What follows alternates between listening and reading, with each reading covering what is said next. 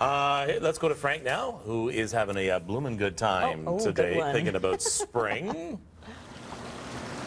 Yeah, guys, we're dreaming about spring. This is the place to dream about spring. It's Canada Blooms, the 21st one of Canada Blooms, and Dennis Flanagan joins me. You know, I'm always amazed at the quality of gardens that are installed here. So am I, and I've been at it for 21 years. It's amazing, isn't it? The stonework in particular this year is unbelievable. The quality, as you mentioned, is wonderful. Combining things like wood and metal together. Water, swimming pools, it's everything. This is what people are doing right now. This is a representation that's happening in landscaping.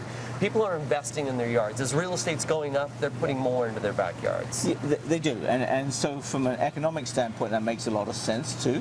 Invest in your property. Everyone sells at some point, and landscaping proven time and time again to add to the value. Yeah, this one here is a combination of a whole bunch of little rooms, and it sets a beautiful environment where you have that pool, you have a sitting room, and the outdoor kitchen. The outdoor kitchen is what every man, woman, and child would love. Yeah, if you had to hit on a trend that's really top right now, it's this beautiful outdoor kitchen, leisure area, and they really notched it up. Not only the barbecue, there's wet bars, there's wine bars, there's kitchen sinks, you name it, everything is here. Yeah, you can see even the way the lighting of the barbecue itself.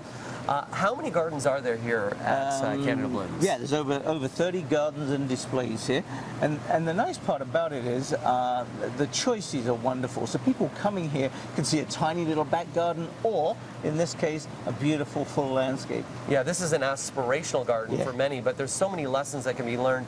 I know for education, you're a speaker here, I'm a speaker here. There's always the Unilock Celebrity Stage where people can learn. Yeah, we have the Master Gardeners here, all 10 days of the show. So if people, after they've listened to you, they can't get you because you're too busy, they can go and talk to the Master Gardeners with gardening questions. What's your favorite thing about Canada Blooms?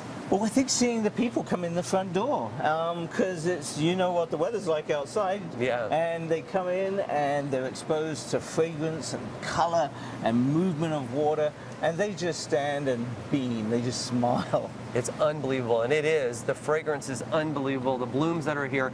How many different forest plants happen for Canada Blooms? So over 20,000 plants, and they come from 6 different greenhouses all across the province. So the work on this actually, started a day after last year's blooms, picking the plant material, making sure it's going to the greenhouses, and it takes a lot of work. An interesting story, people always ask, what happens to the flowers afterwards?